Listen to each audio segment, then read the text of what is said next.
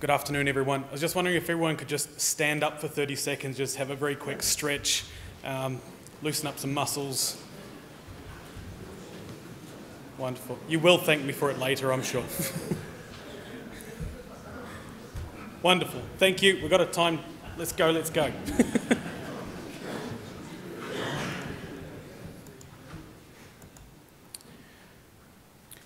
Very quick agenda there. That's a Jacob standard template, that one. One thing I thought that I might mention right at the very start is that this topic is one that's very difficult to put a pound sign against. There's been an awful lot of mentions of money over the course of today. This is a bit of a tricky one, and I don't have a pound number to give you, so I apologise in advance. Stephenson's rocket, at the time the pinnacle of transport technology, it maxed out at a staggering 30 miles per hour. Must have been staggering for people at the time. Now, time to pose a question to you. What do you think it would take to get Stephenson's rocket compliant to standards now? I think it's fair to say we wouldn't recognise it, and much like Trigger's broom, there probably wouldn't be much left of the original. You wouldn't do it. That's why it's locked away in beautiful York Museum now, preserved so people can acknowledge its history. You may also think, come on Michael, the rocket wouldn't be practical for use these days.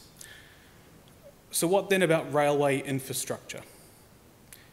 It was also built in the style which was appropriate and considered safe for its time. I'm going to leave that thought in your head for a while. Why are we talking about this? There is a decarbonisation program. I'm not going to go into it. There's been plenty of discussion already today. There is a drive for a rolling program of electrification. This means that you can hand a set of coordinates for, let's say, 10 miles of existing railway to a contractor, and in a magical world they come back to you 6 months later, all complete, ready for the next one, no gaps. The other reason I wanted to bring this up is because it's a very real issue in the electrification world. I believe the mention of heritage listed assets immediately signals the word unknowns. Rightly so, it's very difficult to plan for. How has heritage come about and what's considered heritage? I will get to the electrification in a moment, but in order to set the scene, I need to provide a little more context. Heritage assets have been identified as being worthy of protection via designation, such as scheduled monuments, listed buildings, and conservation areas. There is legislation in place to protect these assets. There are associated consenting regimes designed to manage impacts on these heritage assets. In the UK, the historic environment is an integral part of the planning consent process. When we're talking about railway heritage for today, it's typically stations, signal boxes, viaducts, footbridges, and other elements of historic railway infrastructure. Please note, these items can be anywhere along the network. However, there may also be potential harm caused to other elements of the historic environment not associated with the railway. For example, works associated with the railway network, though not directly impacting the bricks and mortar, particularly where works require land take from outside NR ownership, but still within the heritage listed area.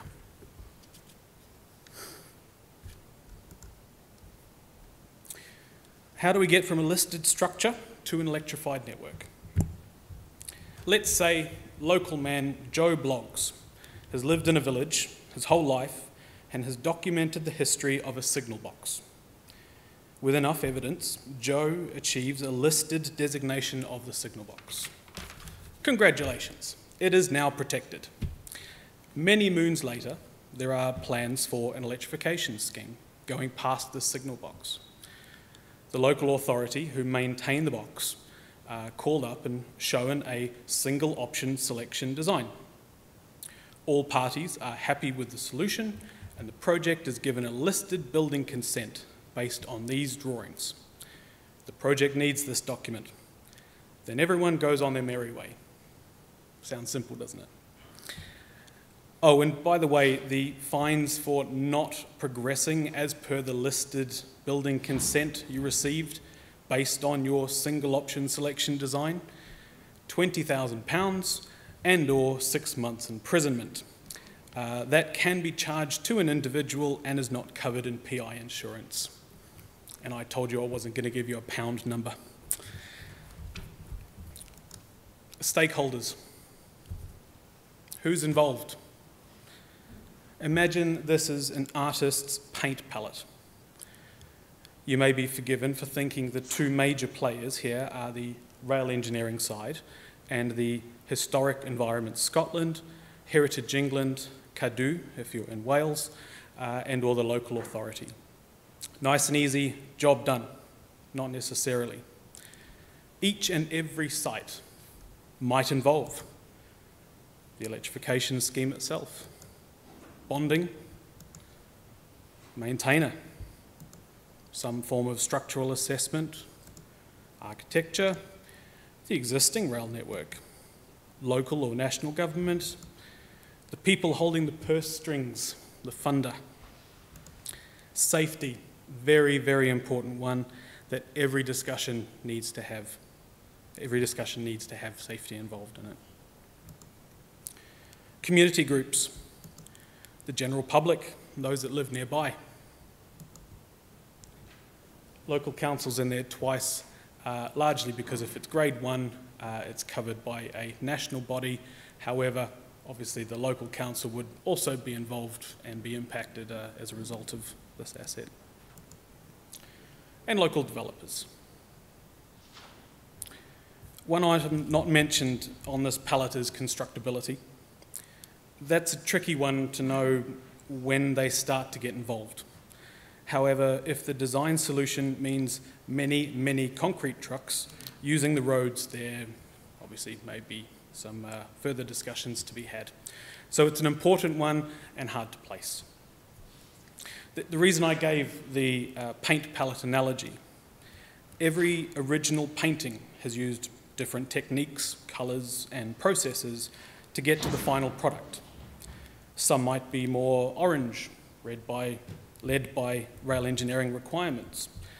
Others might have a central green figure, strong objection or opinion from the local community. It is difficult to predict what the final outcome will look like. This is to demonstrate that the final solution for this heritage-listed asset cannot and will not be a carbon copy of another. Might be similar, but not exact. Remember, the heritage asset has achieved its listing because it's unique.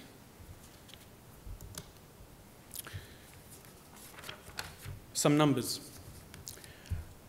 Put a set of, obviously, requirements that we need to achieve as OLE engineers. There's obviously an awful lot of millimetres in there. We need to be this many millimetres from this thing, this many metres from this thing. And we use that, obviously, as a starting point. Gary mentioned, of course, the opportunity to challenge these standards later on. Obviously, that's a very, very good starting point. I then mentioned the heritage and the NR guidance. The Network Rail guidance is very, very useful and provides an awful lot of information on how you could go about starting the process, particularly for stations, canopies, bridges, etc. Relevant legislation includes the Ancient Monuments and Archaeological Act of 1979 and the Planning, Listed Building and Conservation Area Scotland Act 1997. It is worth mentioning here that Historic Environment Scotland, Historic England and Cadw in Wales all have very user-friendly websites that everyone can access. In fact, one of them, Historic Environment Scotland, been kind enough to publish what is their policy for managing the historic environment. One example of this: changes to specific assets and their context should be managed in a way that protects the historic environment. Opportunities for enhancement should be identified where appropriate. If detrimental impact on the historic environment is unavoidable, it should be minimised. Steps should be taken to demonstrate that alternatives have been explored and mitigation measures should be put in place. I think that one's particularly pertinent to what we're talking about today. Thought I'd give you a real-life example. So if I were to take a single approach, just looking at standards example of a heritage-listed location, what does it look like? Well, a bit like this. All of the numbers add up, there's no derogations, and from a compliance perspective, all the boxes are ticked. All you need to do is lift the heritage-listed footbridge by 1 metre and relocate the heritage-listed canopy, and Bob's your uncle. It's very easy to say, isn't it? You are all now wise enough to say that there is more to it. I did say I'd give a real-life example, and here you have it. And I did talk with Gary before this presentation, so Steventon has come up again. I do apologise in advance, but it's just such a good example. Steventon Road Bridge, built by Brunel, brick arch, one of 3 access ways to the village of Steventon in glorious southern England. Great Western Electrification project had a plan. We will give the village a brand new, fully compliant bridge, which in theory will require minimal maintenance. Thinking back to the paint palette, rather monochrome painting, but it does the job. The proposal was rejected. Please try again. The site had flooding issues, so those of you thinking track lower, sorry, no can do. 2 level crossings, just to make it even more fun. Grading standards, which if you want more information on, again, I can highly recommend speaking to Gary Keener. I've been to his presentation on that, and it's very, very good. And a very vocal parish council as well, just to add even more colour to the painting. Many, many years of discussions, back and forth, resulted in a reduction in speed, significant testing to ensure this one location would function. The NR guidance that I mentioned before gives a suggested timescale of 2 to 3 months for achieving that listed building consent. Sometimes that will happen. In other cases, it's simply not going to happen. I think what this demonstrates is that it's really worth starting the discussion as soon as you possibly can. Again, mentioning the rolling program of electrification. For a majority of the time where this was being discussed, it obviously makes it very difficult to build this, and this is not at a terminus. This is just outside of Didcot, which does break up your electrified network if you've built all the way from the west and all the way from the west. From a rolling program, it makes it very, very difficult. Just some things to consider. By electrifying and by starting the conversations as soon as possible, there is an opportunity to enhance or encourage community. There's an opportunity to increase footfall or introduce efficiencies. Application of standards is one factor. There is an opportunity to challenge these. There is an opportunity to leave a legacy. It is difficult to automate. It's worth mentioning that you cannot just press a button and have an electrification solution through this heritage-listed location. And it is very difficult to satisfy everyone. It's worth having in the back of your head, but again, very, very hard to put a pound sign against it.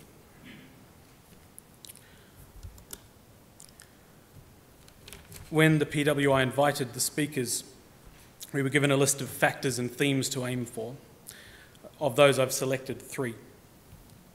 Every aspect of cost must be challenged and addressed.